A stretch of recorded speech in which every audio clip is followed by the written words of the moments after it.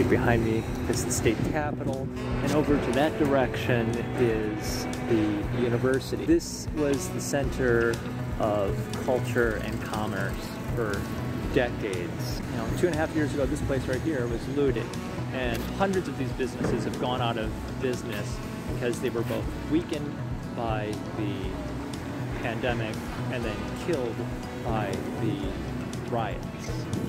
Hundreds of businesses, immigrant-owned restaurants, locally owned businesses, hundreds of businesses went under, and what it led to is a great gentrification. Right here, you now have another high-rise apartment complex coming in, and this is what happens to State Street after all the businesses are destroyed by the riots.